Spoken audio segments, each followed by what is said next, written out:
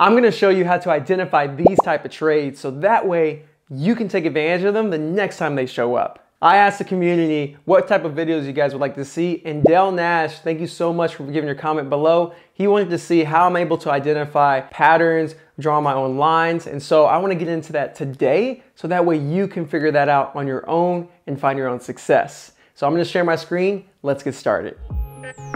Now the first trade I want to go into is BBIG on January 19th. Now the main thing I want you to do is look at this execution here on the chart, pause if you need to, study it, and in a minute here I'm going to go over the actual chart in detail and what I saw and what I was thinking to help draw levels so that way you can potentially draw your own levels when you see a chart that you like. The key is you need to be trading what you like, what draws your attention, because if it draws your attention, that means you may be familiar with it. And if you're familiar with it, then you could have more confidence in it than if you just pick some random chart that I picked. This is January 19th. We had overextension play. Now this is my bread and butter setup. This is the setup that helped me get consistent, and it's one of my favorites. I mean, it's just an easier setup to play because it's obvious. It's overextended from 240 to 540. And then we have a first red day. Now, when you go into different, I like to look at all time frames. When you go into different time frames,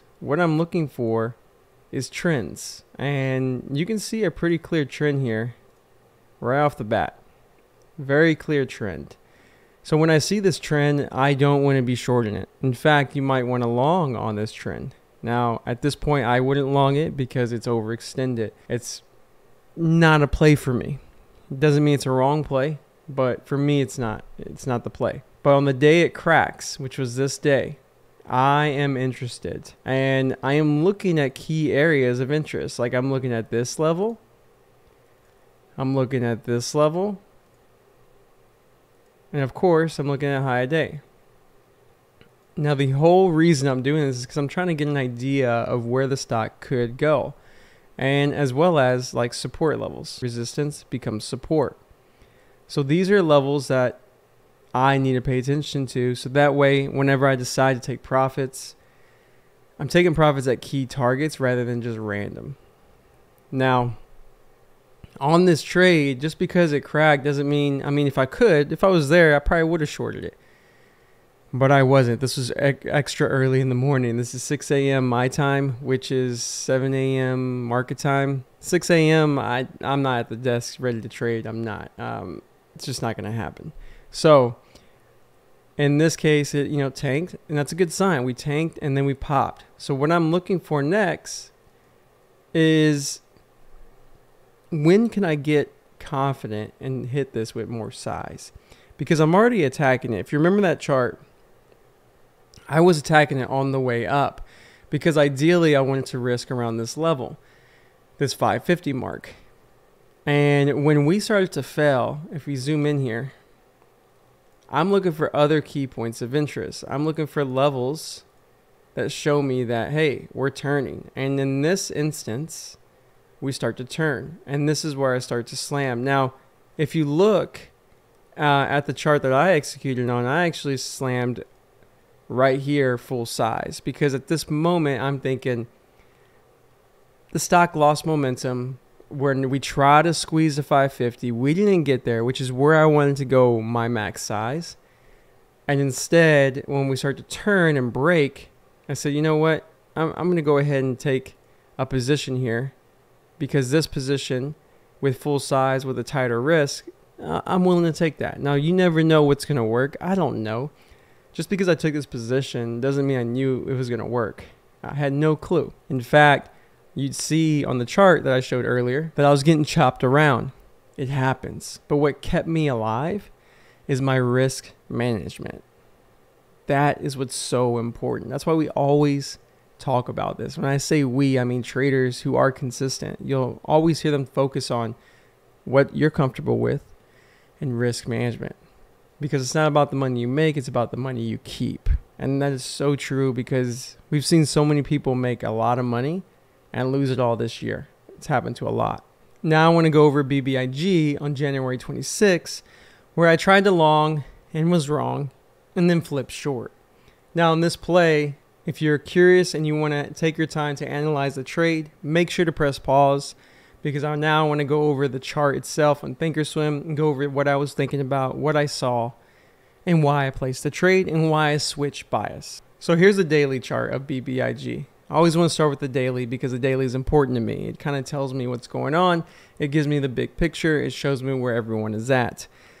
If you recall, on January 19th, this is the day I shorted it and found a nice backside play. But on this day, I'm trying to long. And why is that? Well, if I'm shorting an overextended play, then it just makes sense when it's overextended to the downside that I may look for a bounce. In some cases, I do find that bounce. But in this day, I was wrong. And if we zoom in, let's go ahead and zoom in here. I'm going to show you why I thought it was a long. Same reason why I think things are short. You'll see this downtrend line that broke. So now I'm thinking we could be on the reversal end. And then you also see this support zone? This support zone right here became resistance, became support here, and then became support. So I'm thinking, you know what? This could become a nice long play. And then if we zoom in for a little bit and go to the 1 minute on the day of the play, I'm actually seeing that we have a little trend forming. Now, when I see this trend, I'm thinking this could be the reversal day because of big picture and because of the hourly, the 30-minute when I showed you earlier that it was breaking the downtrend. So because of those two things, and we're holding support, this could become a good long. Doesn't mean we know what's going to happen. It just gives me more confidence that the odds may be stacked in my favor. In this case, I was wrong. I bought right here in the 350 area, risking right below the line. And if you recall, I got stopped out right away. Check this out. You see here that I actually got stopped out immediately. And this is where risk management is very important. As I mentioned earlier, that's the only way we're going to be able to survive long enough to thrive so we can become successful. And once you make it, whatever that is for you, you got to keep it. And so risk management is super important. So make sure that you don't forget about that. So once it cracked, I didn't immediately just decide to short right away. In fact, I wanted to wait because two reasons. I mean, we have support here, here, and here from earlier. So because of that, I just don't really see good risk reward at this point. Because if I short, you know, where's my reward? 10 cents down? That's just not good risk management. Instead, I wanted to wait, give it time to set up. And I'm glad I did because it ended up setting up later. And it shows a good entry. Now, if you recall the trade that we showed you earlier, you see that entry where I got in with very tight risk reward. I was risking like 2, 3, maybe 5 cents at max. And it dropped a good over 20 cents. So because of that, that is a good risk reward. That's 5 to 1, 4 to 1, 3 to 1, depending on how you exit it. But this is an example of me waiting for it to tell me we held into the support. Now I think we're short again. And then we built a nice little trend so I can short and have entries risking off of this trend line. This is something that's really important because when I enter here, I'm not sure it's going to work. But if it doesn't, I can cut it right above the line. And that's super important. Now there's some times where I will give it some room. Like I was short here at 319.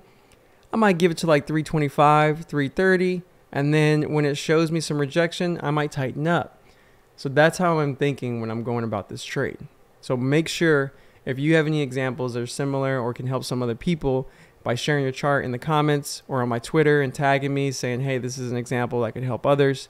Really appreciate that because it helps grow the community for the better. And if you can do us all a favor and just share the show with someone that you know, we'd really appreciate it because it can really help us grow. Now let's go over GLW. GLW is another play in January on the 26th that I tried longing and ended up taking a small, I think it was a small loss or break even or a small gain. Same thing. But when it broke, I decided to switch my bias again. Now, the month of January 2022 is, in my opinion, a short seller's market. So because of that, a lot of the plays I'm showing you right now are to the short side. However, you can still see that I'm still using the same style of trading, draw my own lines, my horizontal support and resistance, trends to determine which direction I should play. I'm not trying to be one strict side or the other. I want the chart to tell me. So with that being said, make sure to press pause to check out this chart so that way you can analyze it and remember it. So when I review it on Thinkorswim, you can kind of follow along. Now here's the day that it gapped up. This is the day I tried longing and then I switched short. Now when I look at this daily chart, I immediately see that it's a breakout, right? I'm thinking, okay, we're breaking out. That's very clear to me. Now when we zoom in, you can see, hopefully you can see, if you can't, I'm gonna show you. On this 1 minute chart, you can see a nice little trend line. So why am I long in this? I'm long in this because it's bullish. We're breaking out. Not only did we break out and we set a new high, came back, we held the trend line, came back, held it again. I'm thinking this could be a nice first day for the move and potentially carry on to the next day. So I'm looking to long. I'm looking to find a position. And I was longing along this trend line. If you remember, check this out. You look here, you'll be able to see I'm longing near the trend. Now, it's not always perfect. Like I said, I'm not perfect. But the closer I can get to that trend line, the better for risk reward. But because I'm thinking this has a potential big move ahead of itself, I'm okay giving a little bit of risk here for the reward. And it looked like it was going to work for a minute until it didn't. You can see here, when we popped up, I'm thinking, take a little profits because there's resistance right at this zone. It makes sense. I'm getting in at this lower level, so why not take some profits at the upper level? Taking just a little bit off because the real goal is 41.20, 41.10 and above. But when we fail and have a hard rejection, this is not a good sign. When I see this hard rejection here, I'm now thinking this is a short because we just try to squeeze and go higher. But instead, we showed that this area is actually resistance because we couldn't hold above it. Instead, we just tanked below it. When that happens, I'm actually thinking, okay, this is probably short. And now I have a key area that I can risk off of. You can either choose this previous high or you can choose the 40-20 level, depending on how tight your risk you want. And you can short all of these pops, which is what I did. And it ended up working out really well. And because I cut my loss and was able to manage my risk, it ended up being a nice play. And you can easily draw a trend line here and say, when should it get out? You can get out right here or right here.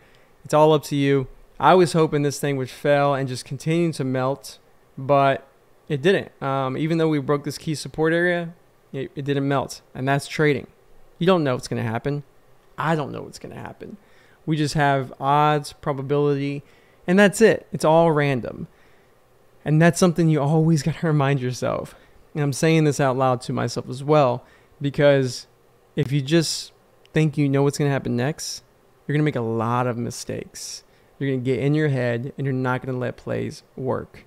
So here's the chart again. So make sure to review this chart. Go back and review the other ones as well, because I think this can help you kind of build a thesis, build a plan, so that way you can kind of see where are important levels, where are trends, where are support and resistance. Good luck.